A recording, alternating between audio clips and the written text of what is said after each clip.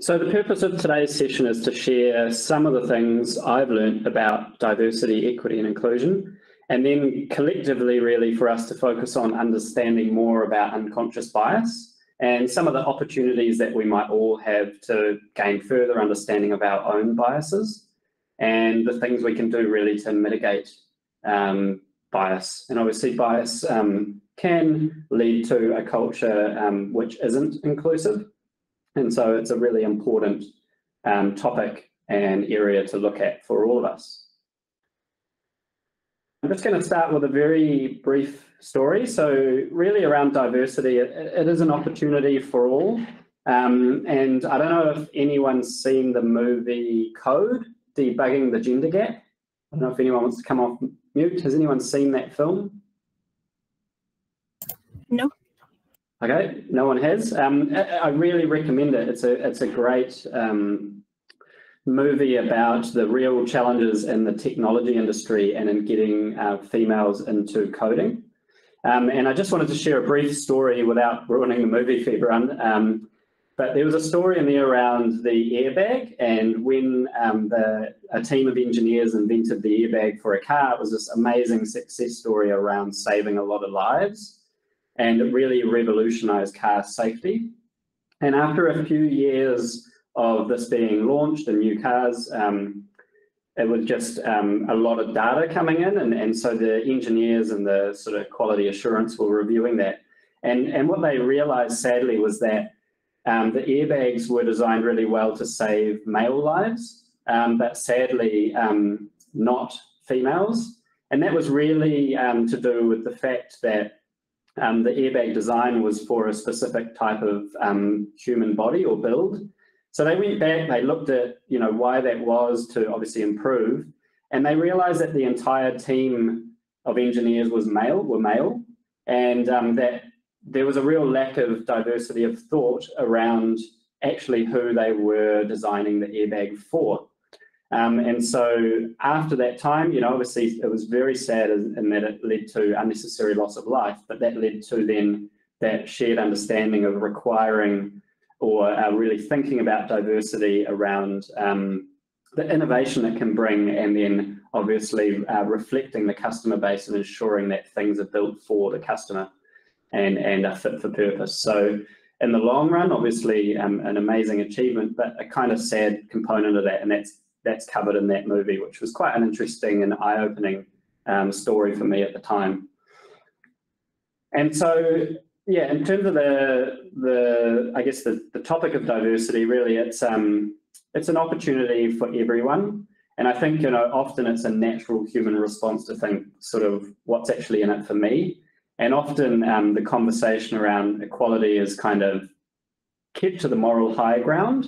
But I think a more powerful and sustainable way to frame this is really how it affects both businesses and individuals, because it's kind of what's in it for both of us. And there's so much in it. And there's lots of good research now around this. So McKinsey have done some really good research, which just shows the performance of organizations who are diverse and inclusive. And you can see there, there's two graphs, for example, that focus on gender and ethnic diversity and that performance gap.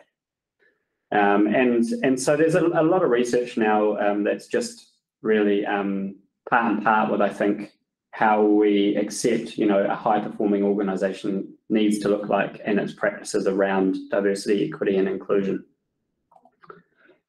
And so who's actually responsible for DE&I? And I took this screen grab, thank you to the team in Auckland, but we all are.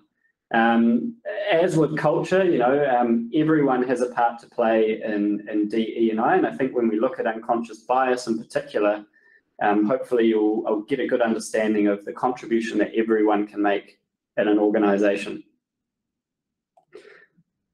So I don't know if anyone's seen the iceberg model, but unconscious bias, and I guess particularly around the things that we may be familiar with bias, there's this sort of iceberg model, and there's that waterline of visibility. So often when we ask people, or when you think about diversity, equity and inclusion, the common kind of identifiers come out as kind of gender, age, race, perhaps ethnicity. But as you can see, there's actually a lot of biases that humans carry, and there's a lot of different ways in which inclusion can occur. And so that could be things like beliefs, it could be work style, it could even be location, it could be education, that's quite a common one.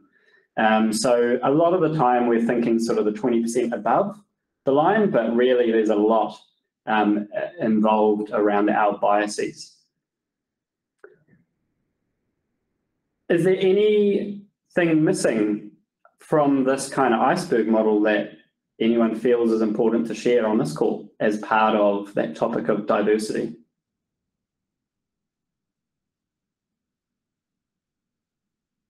Okay, I'll keep going. And so when you look at unconscious bias, there's again a fair amount of different types of bias that can occur. And so I've sort of talked about, I guess, some of the biases we carry around, say, typecasting, but often actually there's other biases that will occur in the workplace. So these are some examples, there are many, but recency bias is a really good one to be aware of. So that's sort of when we give more importance to a recent event that maybe we're comparing to something that happened a long time ago. And so, a good example of that might be like performance reviews, where last week you had a conversation with someone and that's really front of mind versus someone who's equally performed, but the conversation happened sort of 2-3 months ago. Proximity bias, when you look at someone more favorably because you work with them really closely, either physically or in a kind of similar piece of work. And that may mean you hold a bias towards people you don't work with as closely. The halo effect is often when you have a positive impression of a person in one area and that sort of influences your feelings about them in another. And affinity bias is another example where you look at more favorably about someone who you believe you have more in common with. And you can see in the business context that these are often risk areas for us as an organization around bias occurring in our business practices. So, for example, interviews, affinity bias, if you go in there and you find some common ground with someone, you may have a natural tendency to feel they're a good fit over someone who you don't have any common interests with. And obviously there's lots of good practices we can put in place to help us ensure that those biases are kept in check. Does anyone else have any good examples of a kind of workplace, I guess, types of biases and maybe how they've seen those in the workplace that they want to share?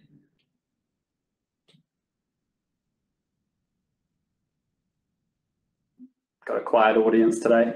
It's okay. We do have a practical activity at the end where you will be sharing, so we'll get to that shortly. So look, next I wanted to play a very short video, which I think, I've found like a really valuable insight. It's from Google, and hopefully you haven't seen it, and I've had to stop sharing so I can share a tab. But I will hopefully be able to play this, and hopefully it'll work. And it's about 3 minutes long. I'm going to play it for about 10 seconds, and then I'm going to just pause it to make sure that the sound is working. Everybody were aware of the stereotypes that they We're good? Yep, we're good. Yes, we're good. Have and the biases that they have. When we talk about unconscious bias, we're basically saying our worldview can actually exert an influence beyond our conscious awareness, and it creates ambiguity. You go to an engineer who's built something extremely innovative, and you say, who do you think your user is? This is where I have the most fun. My name is TV Raman, and I led our work on Android accessibility for 3 years. Write down everything that you think you know about your user with respect to abilities, inabilities, special abilities, disabilities. Almost every assumption that you write down on that whiteboard about this is the user I think I'm building for is questionable, because our various unconscious biases define the boundaries you're unwilling to expand. These biases, they're the shortcuts that our brain has created so that we can deal with the information that we process every single day. Right when we see anyone, whether we think about it or not, we are implicitly, automatically making judgments about how warm and competent that person or thing is. All humans need to make decisions, and so we fill in the blanks because our brains are wired to do that, and we fill in with things we don't know with, past experience. Oh, you pattern map to someone I think I should hire, so I'm going to hire you versus this person because they didn't map, because I can't fill in the blank because they don't look like me or they're not from my same background, and so I can't see how they're going to make the jump. Every single person is great at things that you may not expect them to be, but it's really hard for us to see that when we're so powerfully guided by the things we expect to be true in the world. I grew up surrounded with this conversation about what you can't do and what you won't be able to do. My name's Enrico, and I'm an autistic software engineer. The first time I go through the performance review process, I was asked for 5 strengths. It was the first time that I had ever been prompted to think in that way about myself, and it was really a life-changing moment for me. When we are working in our day-to-day jobs, we are still making judgments about the people around us, about the resumes we see, about the employees that we're trying to decide, whether to put them on teams or not. People are very wedded to the idea that they can perceive something objectively, and statistically they're wrong, but it's hard. You become attached to this idea that you can assess something by looking at it. These subtle assumptions we make about people can have lasting effects on who we're promoting, who we're hiring, who we're putting in leadership positions. We have the responsibility to understand the assumptions that we make and understand the errors that we make. But it's not just for the collective good. If you take the time to understand more about this, there are things that you can implement for yourself that'll help you develop as a leader and to do your job even better. It made me realize how often I have a very strong belief that is simply incorrect. When I look at one of these evaluation situations, the first question is, how can I eliminate the sources of potential bias and leave just the data so we can actually make better decisions? If you're not conscious of the biases that you have, you're just not contributing at the level that you could, and you're not innovating at the level you could. And so your products won't be as good. Your results won't be as good. When you think outside the box with respect to the assumptions you made about how somebody would use this wonderful thing you built, and when you sort of broaden that perspective as to who you change the world for, you build something even bigger. What would the world look like if... Alrighty, so as you heard in the video, it's human nature.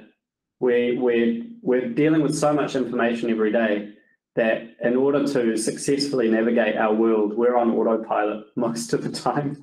And our brains are wired to therefore make connections. So often everything that's happened in your life to date, will help you form those connections. But because they're in the unconscious, we often carry bias into that decision making without realizing it. So I think the big learning from that, that video, is that a key part of becoming more conscious around bias is, learning what your biases are, recognizing them, and then determining how you can reduce the chance of your biases playing out.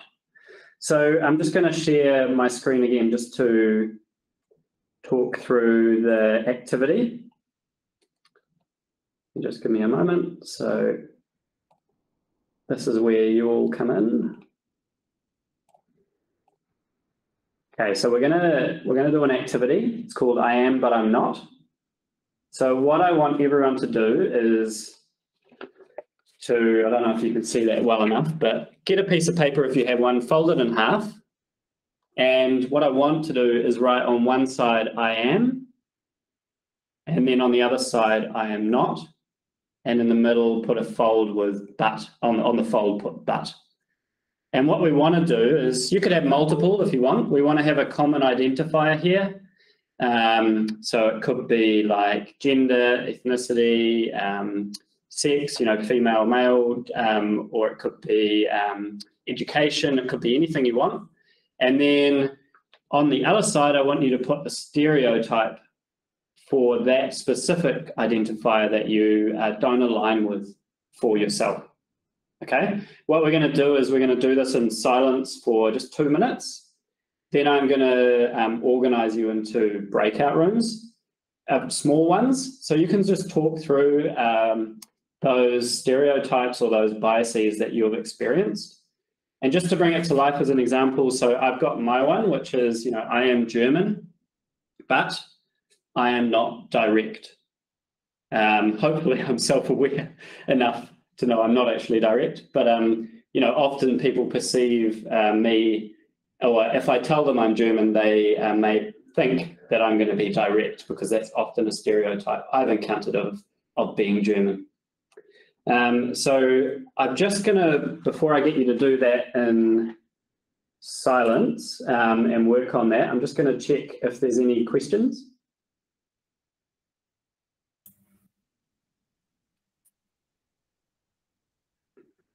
Okay, I'm going to stop the recording because I'm going to put you in breakout rooms, but essentially I'm going to give you 2 minutes, and then I'm going to allocate you automatically into some breakout rooms. When you're in the breakout room, please just self-organize and just share, just go around and share, and I'll set that up for about 7 or 8 minutes, and then there'll be a timer, it'll bring you back.